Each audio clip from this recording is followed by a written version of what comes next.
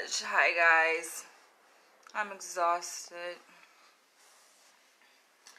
because I just walked 4 miles, you guys. 4 miles. And I did not plan on walking 4 miles tonight.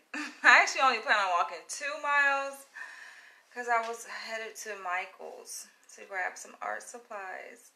And something told me that they probably were closed because I checked on Google. Google said that they were open. But I said, let me double check. So I called them because I wanted to also see if they had the holiday specials going, right? On the canvas boards, because I have a new project that I'm about to work on pretty soon. And I called them and nobody answered the phone. So I figured that, okay, maybe they're just busy. But that's unusual for them not to answer the phone. It's very unusual, right? So I called them back again. Still no answer. I'm like, okay, you know what? I'll just take a chance. I'll take a chance. Go out there. If they're closed, they're closed. In my mind, that's what I was trying to tell myself, right? But then I get over there, and granted, you guys, I live on the Upper East Side in Manhattan. And I walked all the way to the West Side. That's a good 2-mile walk from where I live. 2 miles, you guys. I get over there.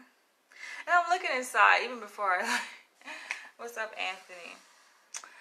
I get inside, and before I even touch the door, I look inside, and I don't see anybody there. Don't see anybody. I'm just like, oh gosh. Please don't tell me I walked over here for nothing. Now, granted, it's a nice, brisk night outside. It's very chilly. And we are expecting a snowstorm to hit tomorrow in New York City, you guys. Tomorrow. They say it's going to be a pretty severe snowstorm. I'm excited about it, but it's chilly out there. But you know what? On the bright side, I figure, you know what? I got outside the house. I got some fresh air. Got some good exercise. 4 miles, you guys. I just went 4 miles. I gotta take a sip to that.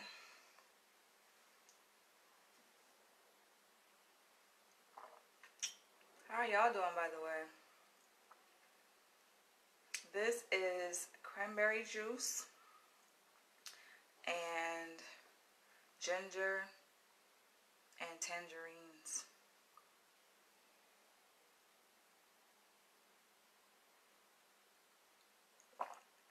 And I blended it pretty well. And I made sure that I used a strainer to separate the ginger, the raw ginger pieces from, basically to make it a juice.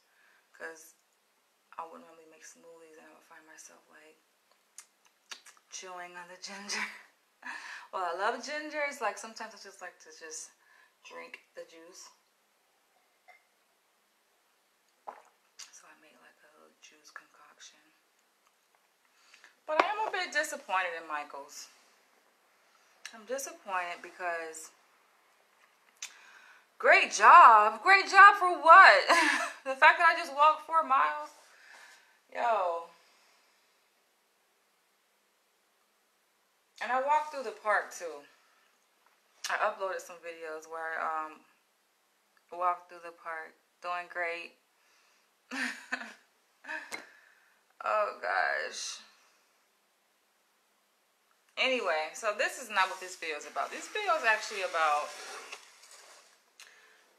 a new type of soap fragrance that I wanted to try. Hemp tea tree. Pure Castille soap. Dr. Bronner's. And it's not my first time trying Dr. Bronner's. I actually tried Dr. Bronner's for the first time, I think. When was this? I think back in May. Wow, it seems so long ago. I moved back to New York City April 1st from LA. So yeah, it was like May, I think, when I tried Dr. Bronner's for the first time. And it was the mint scented soap. And I did do a review on that. Because that shit, You guys gotta go watch it. You gotta go watch my review I did on Dr. Bronner's soap, but it was not a good review, you guys.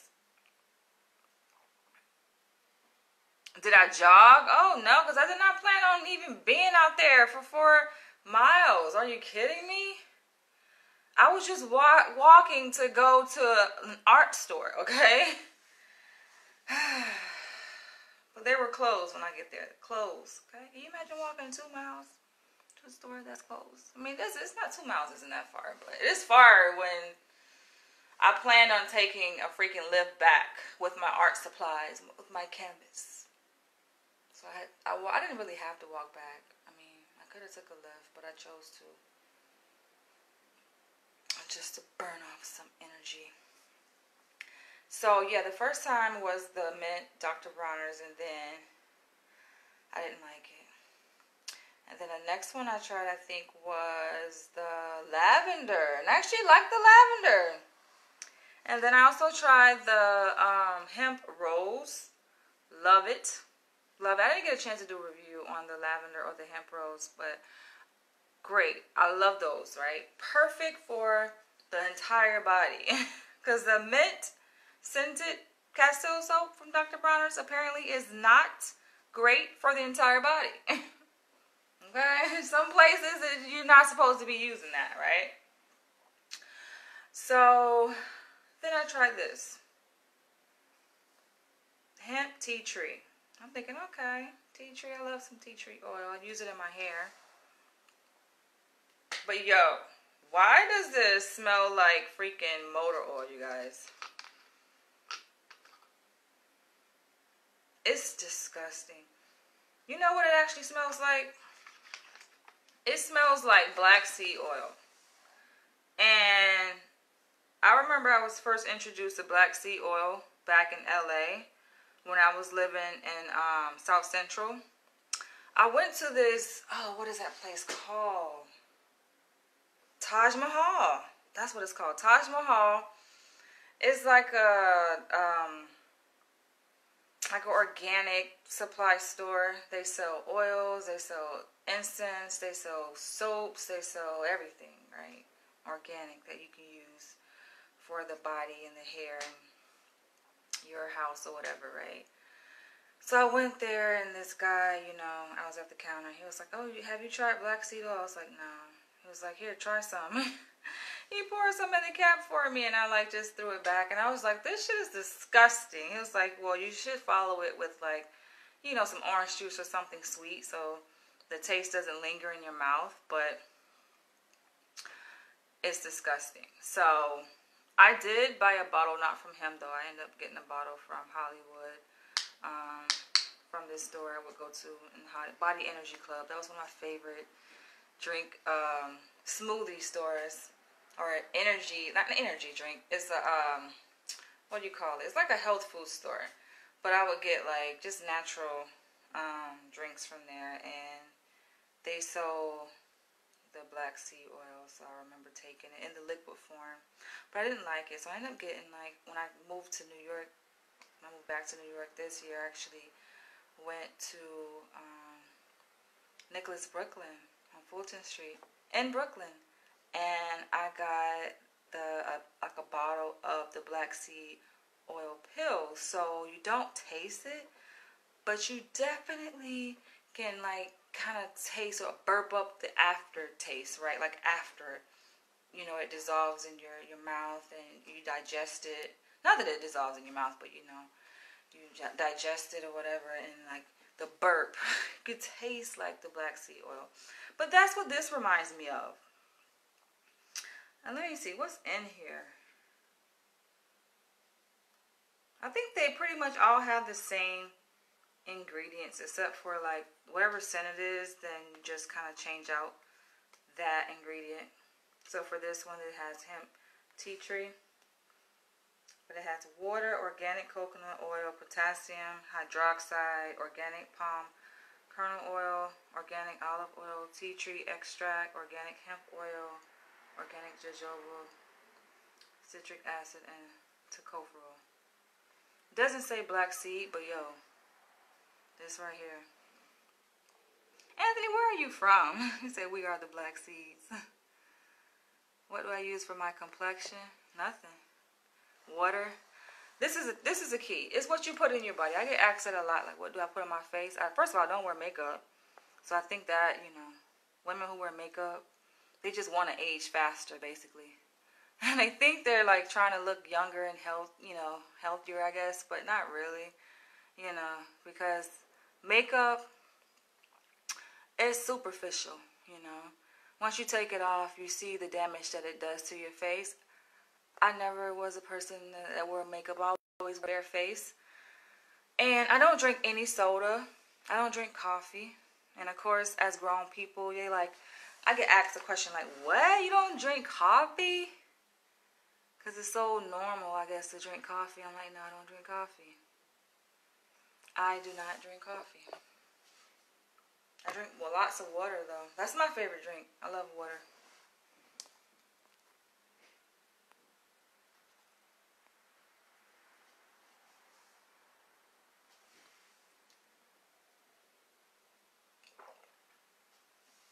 Anthony, I think you're bored, yo. You just asking random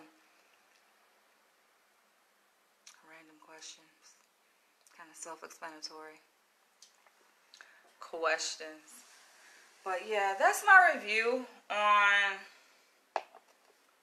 this stuff here. I am going to use it because I paid $11 for it and I figure, okay, it's organic. It's natural. Natural meaning from the earth, okay? It's common sense. It's like I don't know. Anyway, I'm going to end this video, you guys, because I'm just going to relax. I feel like Michael's, I have a bone to pick with Michael's. And I get there, and then there was a note left on the window. Sorry for the inconvenience. We will return tomorrow. I think they said at 9 a.m. But there's supposed to be a snowstorm tomorrow. So, in my mind, I'm like, you know what? I should go get some art supplies, some canvas, basically. I already have the rest of the stuff. But I just only went there for a canvas board. So that I could paint. I could use that time to paint. Especially, I mean, granted, I'm going to be working from home anyway. Because I work from home 4 days out of the week. But in case I don't go into the office on Thursday, I'm figuring like, oh, okay, I can just like get some canvas boards and paint. And it's just, for me, it's how I relieve stress, you know. But maybe tomorrow. I don't like the smell of this though. I don't. But I'll catch you guys later.